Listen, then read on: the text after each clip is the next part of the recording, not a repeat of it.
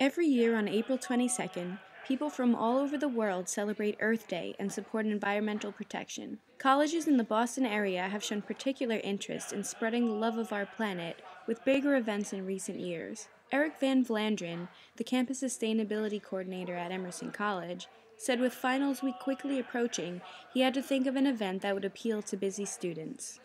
And so we wanted to design an event that was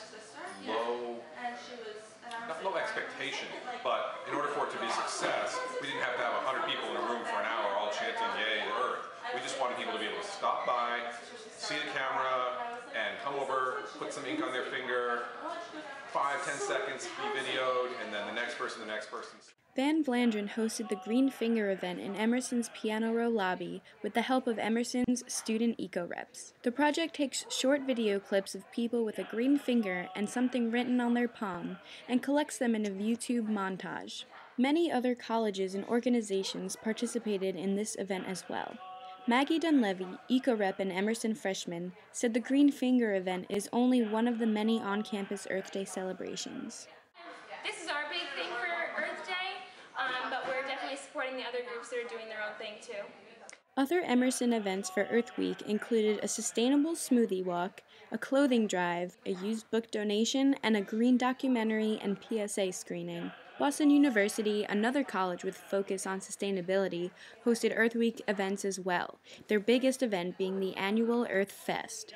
Dennis Carlberg, the Sustainability Director at Boston University, and Lisa Tornatore, the Sustainability Outreach Coordinator, said their green events are a fairly recent addition to their campus.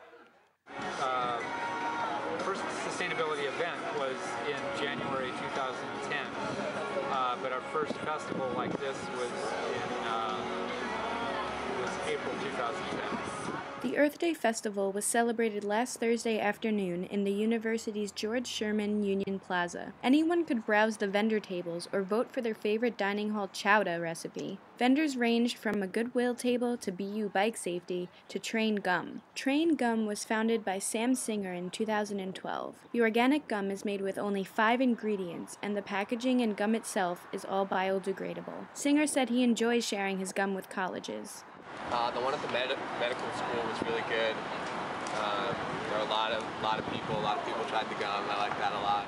With all of the festivities going on college campuses, Carlberg and Tornatore hope to bring awareness to the issues of sustainability we as a world and community are now facing.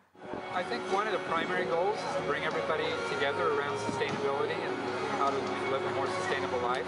It's really about education and awareness with our community, as well as the general public, to bring awareness to issues of sustainability and climate change, and like Dennis said, what the average individual can do on a daily basis.